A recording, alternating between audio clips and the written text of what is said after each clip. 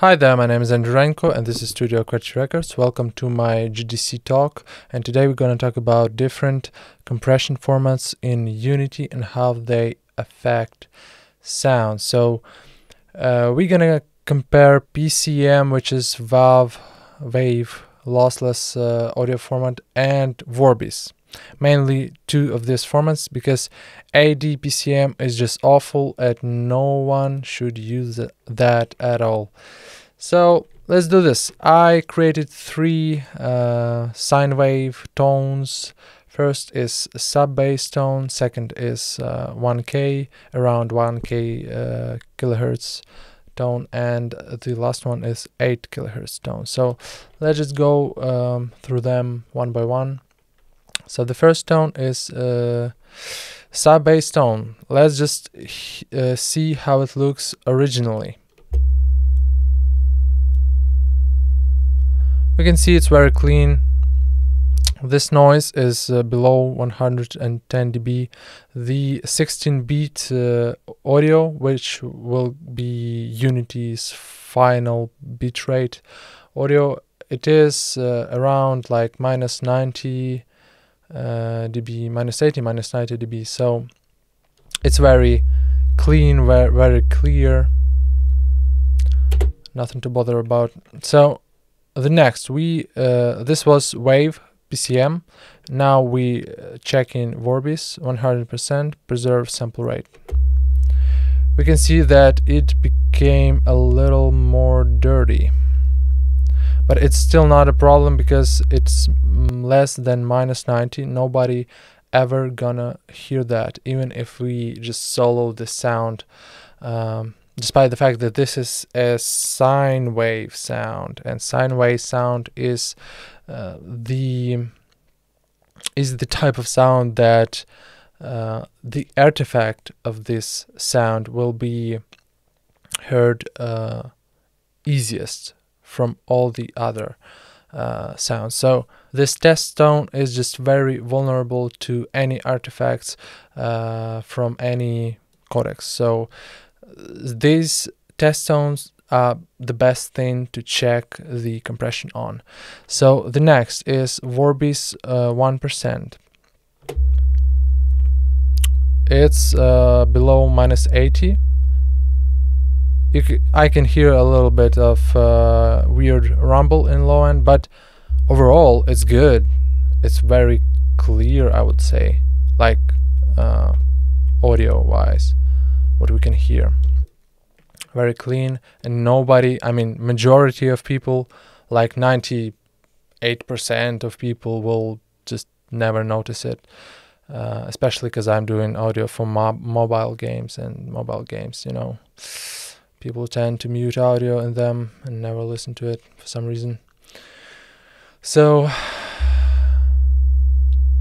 now we get to some fun territory, because we try to change the sample rate, and preserve sample rate just preserves original sample rate, and this setting, it tries to optimize the sample rate, and it's really a bad setting that I think you should not be using, because it really messes up with the sound, and we can see this on the graph.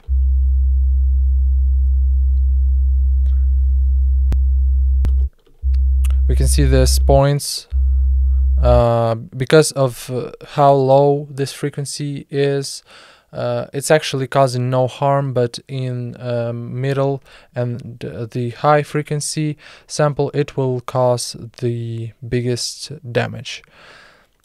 So lastly, yeah, nothing at all. Let's go further. Next tone is middle tone. PCM preserves sample rate, just lossless audio.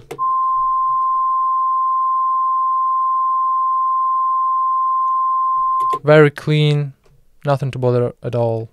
Next, Vordic 100%. We can see those little stitches, or I don't know how to call this in English correctly. So this is the harmonical information which begins to occur, but it doesn't really matter. It's very low. Nobody will ever gonna hear that. And Vorbis 1%, we can see that those stitches are beginning to appear on the other side of this sine wave, but still nobody will ever notice it. Next, which is fun thing, optimized sample rate. Just awful. Everyone will notice that. This is like, sounds like some almost 8-bit stuff, and it doesn't feel right. It doesn't sound good. So I really encourage everyone to not ever use optimized sample rate.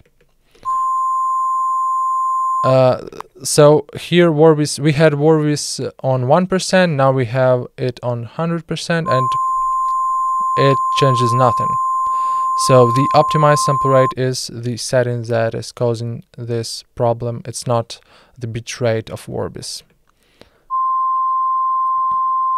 So with preserved sample rate and 1% Vorbis, it's very good. Next, highest tone.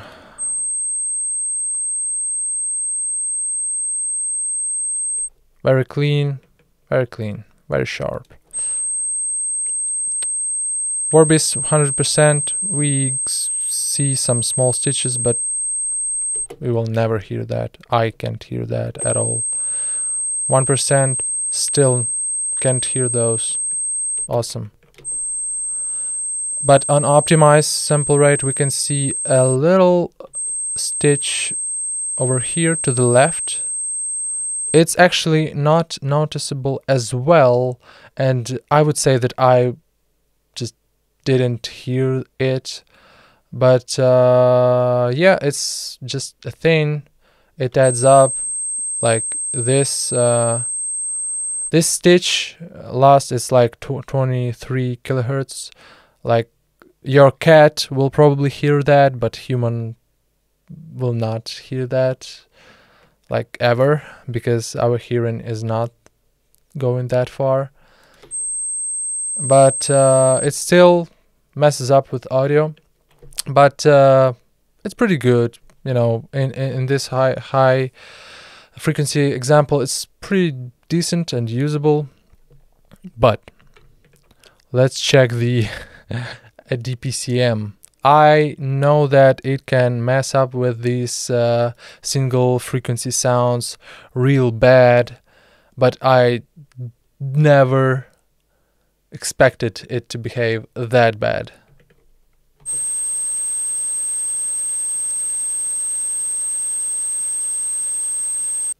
Can you see? You can actually hear that noise, and like it's huge. Look at this. We started from this clean, and this is ADPCM. That's insane. But let's take a look what will happen if we change the setting of sample rate to optimized sample rate. Some horror stuff.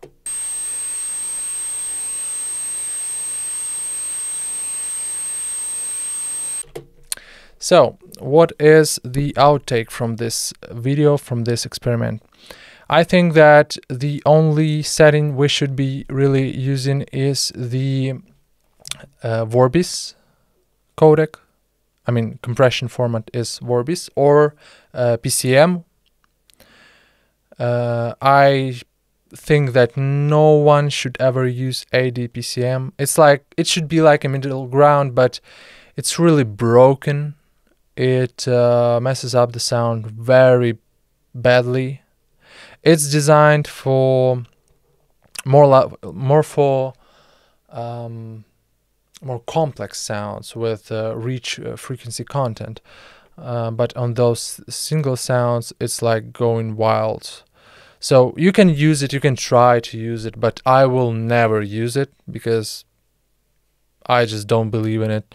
But I do believe in Vorbis because it's awesome. 1%, you can actually see that the amount of files, the file size, it's not changing much. Like 100% is 21 kilobit, 21.8, 1% and 20.4, like 1 and how much? 1 and 0.4 kilobit, 1 kilobit basically of difference in size. So why is that so small? Because Vorbis knows well the content. It looks through the content and it can see what it needs to do to preserve the maximum quality with giving the minimal file size, and that's awesome. Also, about sample rate, I think I will never use anything beside preserve sample rate.